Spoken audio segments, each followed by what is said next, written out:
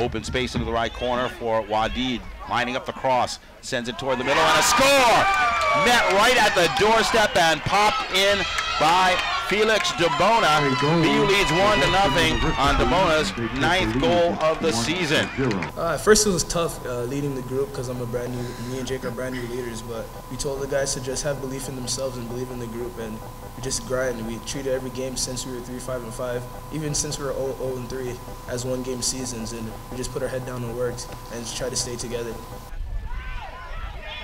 And now Nerwinski's trying to start a positive trend, and a nice one-touch pass over to Awuah.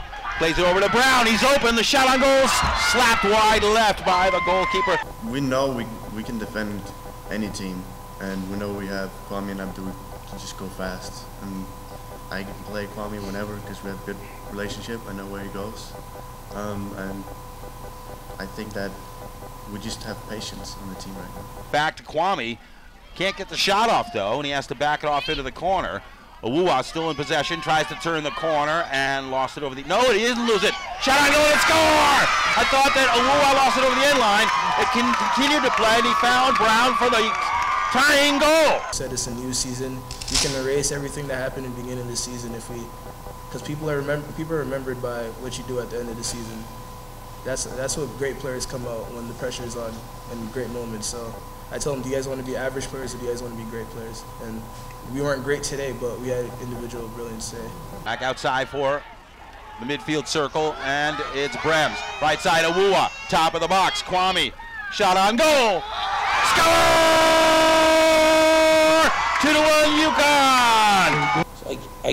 I couldn't be more happy with these guys, to be honest with you. I couldn't be more happy with not just because of today, but the last month.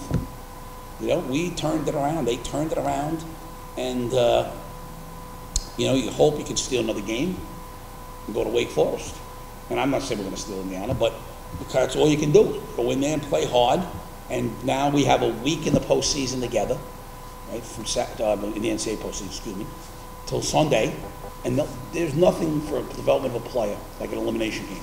We got 3 elimination in the conference tournament. Now we got 2 in the NCAA. There's nowhere to hide in those 5 games. You either put up or shut up. We get 5 elimination games. It's pretty good for this group for next year. Brems. Lehman, good play, and here comes Nerwinski down the right wing. Fans coming to their feet. Jake open, gets the top of the box, crossing pass, shot on goal, and a score! 3-1 Huskies! The goal for UConn, and they take the lead 3-1. I couldn't be happier. We got a monster opponent on Sunday, monster opponent.